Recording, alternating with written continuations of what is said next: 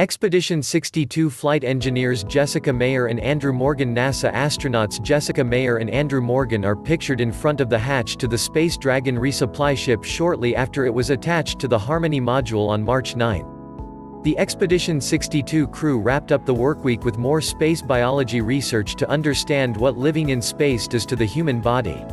The International Space Station is also getting ready to send off a U.S. cargo craft and swap crews.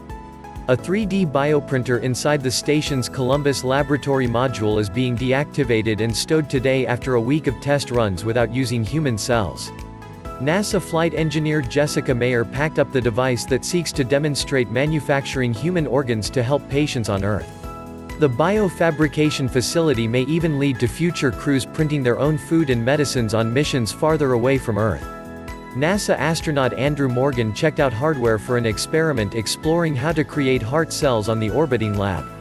The investigation may lead to advanced treatments for cardiac conditions on Earth and in space. Morgan and Meir are also getting the SpaceX Dragon resupply ship ready for its departure on April 6. The duo gathered U.S. spacesuit components and packed them inside Dragon for engineering analysis on the ground.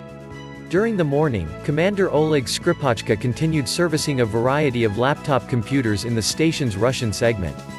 After lunchtime, the veteran cosmonaut serviced hardware for a pair of experiments, one looking at the Earth's upper atmosphere and the other to understand the degradation of station gear. Back on Earth at the Baikonur Cosmodrome in Kazakhstan, 3 new Expedition 63 crew members are in final preparations for their April 9 launch to the station.